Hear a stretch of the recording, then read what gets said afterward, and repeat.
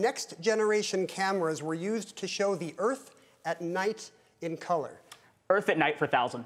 Prey animals usually avoid predators, but at night, these big African antelopes actually follow cheetahs to keep them in sight. Julia. What are wildebeest? That's right. Earth for 200. To maximize their ability to hear insects, spectral tarsiers tug on their ears before setting out on this nightly activity. Julia. What is hunting? Good. Earth at night 400. When the full moon gets too bright, an African owl named for this other mighty bird of prey resorts to chasing its own prey on foot. Tanae. What is an ostrich? No. Jim. What is a hawk? No.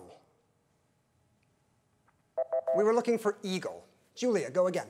Earth at night 600. To get the ideal conditions for recording this phenomenon, a cameraman traveled miles on skis into a pitch-dark forest. Jim. What are the northern lights? That's it.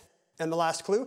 Adults are too heavy, but a young python can climb even the thinnest branches to seek prey in this upper level of rainforest. Tanae. What is a canopy? The canopy's right, and that series is available on Apple TV+.